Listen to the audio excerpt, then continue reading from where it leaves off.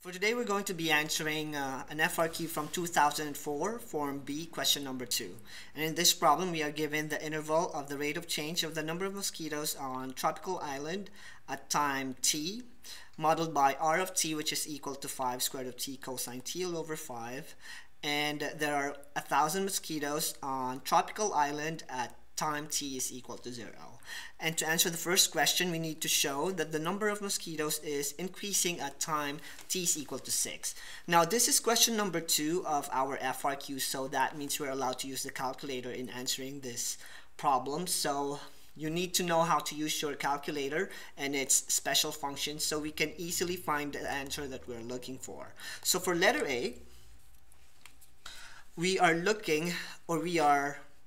asked to show the number of mosquitoes if it's increasing at t is equal to 6.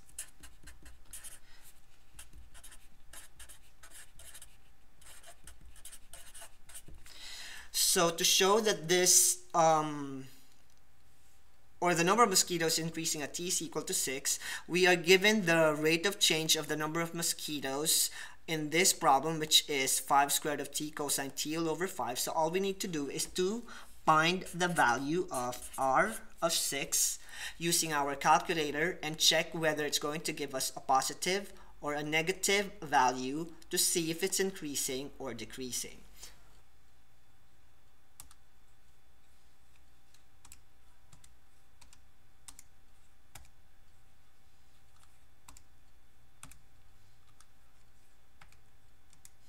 So this is our model at y sub 1, and if we change our window to ask, we can now set the value of x so that the calculator will give us the value of r of 6. So second function, graph, and you will see that at 6, our y sub 1 is equal to 4.438,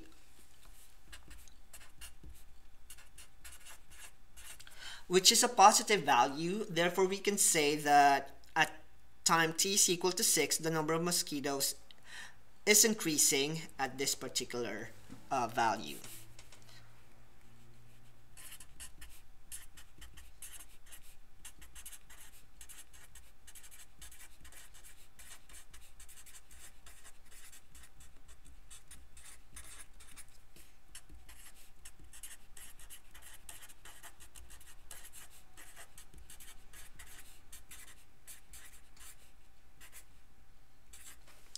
Now for problem number 2, we are going to show if at time t is equal to 6, is the number of mosquitoes increasing at an increasing rate, or is the number of mosquitoes increasing at a decreasing rate. So to check this value, we need to find r prime of 6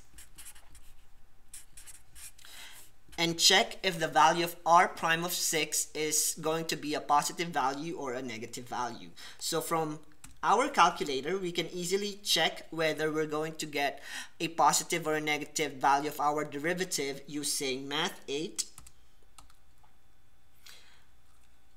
Plug in your function, x, and instead of typing in the given function, we can just use y sub 1 in our calculator. So go to vars. So we don't need to type in the entire function in our y sub 2 at x equals x. So going back to our table, we can see that y sub 2 is giving us negative 1.913. So in this particular value, we can say that the number of mosquitoes is increasing at a decreasing rate in this particular problem, since r prime of 6 is equal to negative 1.913.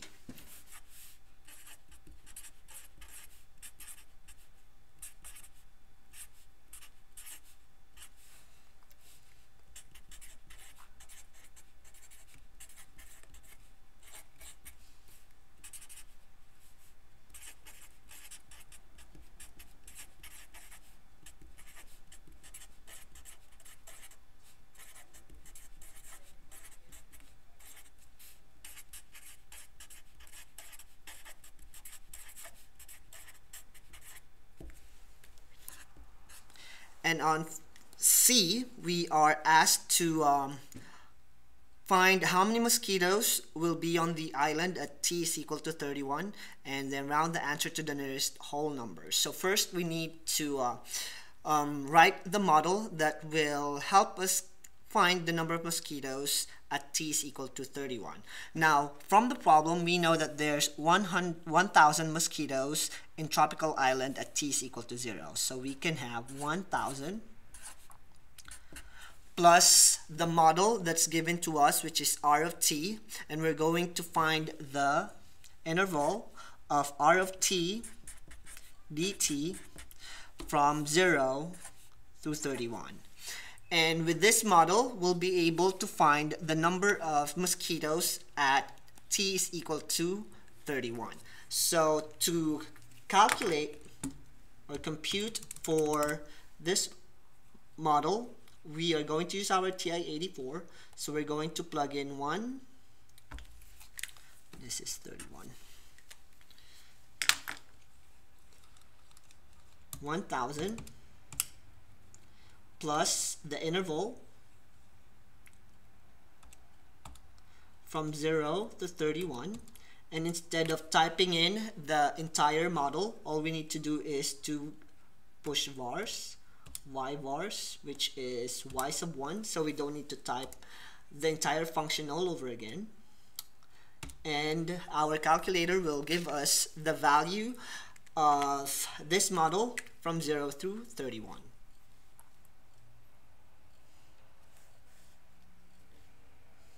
So this particular model is giving us 964.335 as our answer. But since the question is to round the answer to the nearest whole number, we can say that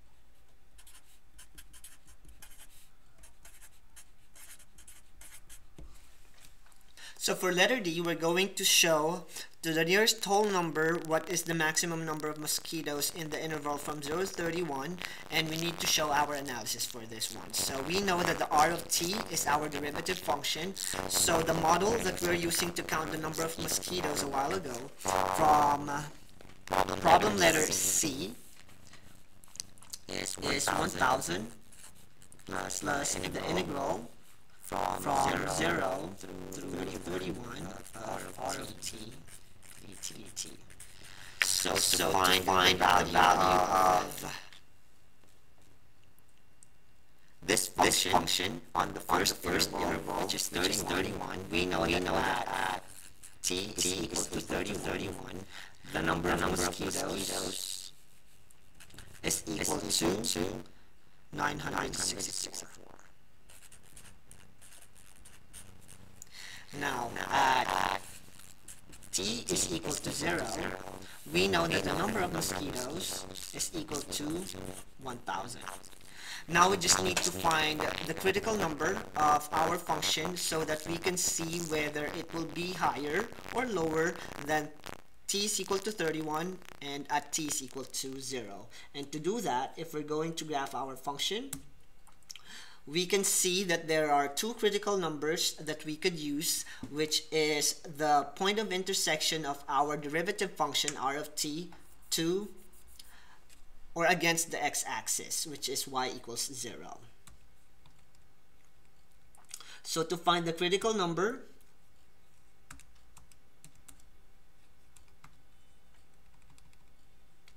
let's find the point of intersection of the curve right here, which is giving us 23.562.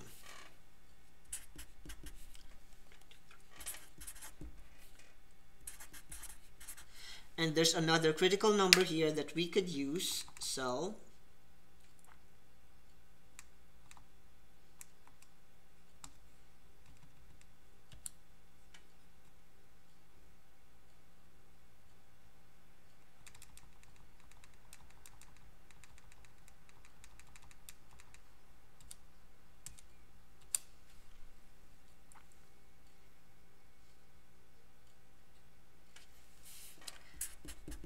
t of 7.854.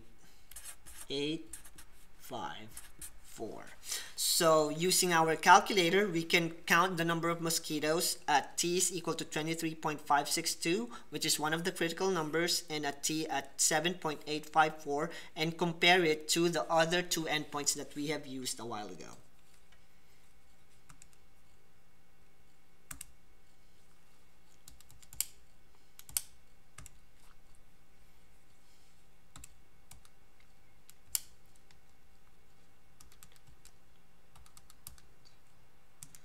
Of y sub 1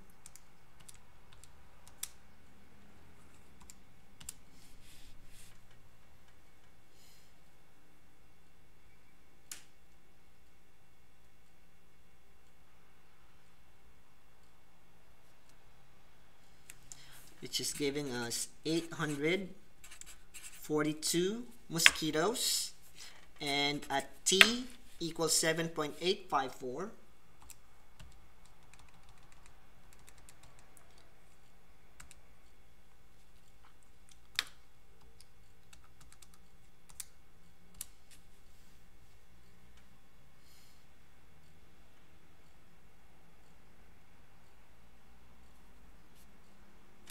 we have 1,039 mosquitoes. So in this analysis, we're able to prove that at t is equal to 7.854, this is going to be the interval